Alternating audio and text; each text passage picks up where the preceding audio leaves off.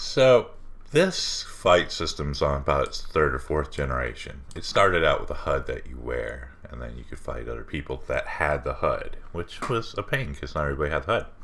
So we have this new system. It comes with a boxing ring, and it has this system that you click. It will only allow 2 fighters at a time to play. And once they're on, it automatically connects your HUD. It will list the fighters when there's 2.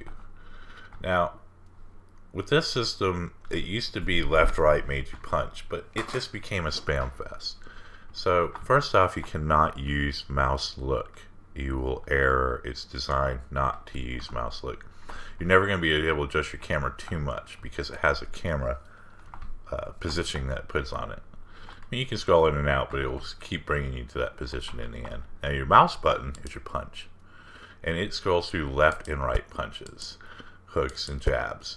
Now, what we have here is strength indicator. And what this is the lower your strength goes, the less of a punch that your opponent gets. And it can go to a point where there's no damage on them if it goes too low. If you go under 10, it won't do any damage. You want to keep it, and there's a wild card. If you're between 95 and 100, you could get a lucky TKO punch and knock them out directly. There is a 1 in 20 chance that that can happen for all players. Now, when you start to punch people, it actually pulls the 2 avatars together for 3 seconds, giving you more time to light up on them. The C button blocks. Now, there's kind of trickery to this. It lasts 1 second, and once you push it, it just does its thing. Holding it won't keep it up or anything like that. It runs for 1 second and it removes damage. So if you were to sit here and do it right while they're trying to fire up on you, and as you see, it doesn't take down your strength, only if you punch. So if they're sitting there wailing on you, you can just sit here and hold them off until they get their strength low. And then when their strength's low, hit them with that 1-2. And next thing you know, if you're in that lucky thing, you might knock them out cold. If not, you'll do 25 to 30% damage. A small body blow, it works like this. And I'll even show you how it works. And what we have in the system is a series of 2 scripts. I'm not big in making things script heavy. And I don't want to show you too my secrets. But as the damage comes in, see how this is 100? If it's over 93, you might get the luck out. It will throw you in there to see if you can knock them out cold.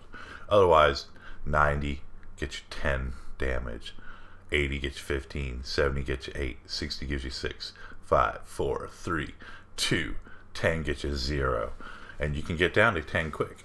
And it'll also slow down how fast the jabs that you use. There are certain jabs that go at certain speeds. So if you get down low, you'll find yourself swinging real slow.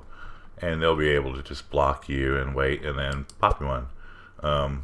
It has jabs, hooks, double combinations. Now when you're moving around, as you see, you're fine there too. You're not going to run out of energy there. It's when you punch. And it builds itself back up. But I'll just show you real quick. You can easily sit here, do some punches. Now I'm 5, 4, okay, and now I'm not doing any damage.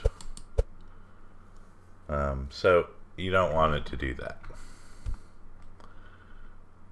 It has a walker in it. You must turn your AO off with these. If you don't turn your AO off, the fist won't go right, the walker won't walk right, but it's a unisex walk for made in the ring.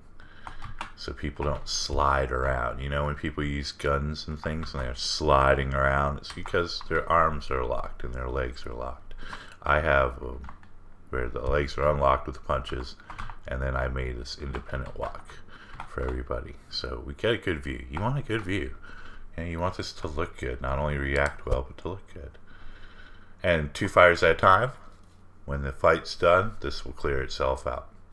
So remember, it's A, D, left and right, just like your normal controls. W and S. C is your block, and your mouse button is your punch. And it will scroll through lefts and rights, whichever one it decides to do. And then as you get down in strength, as you saw there, I just had a slow punch. It will go down quite slow, and it can take a while to get back up. So you need to be careful when you do it.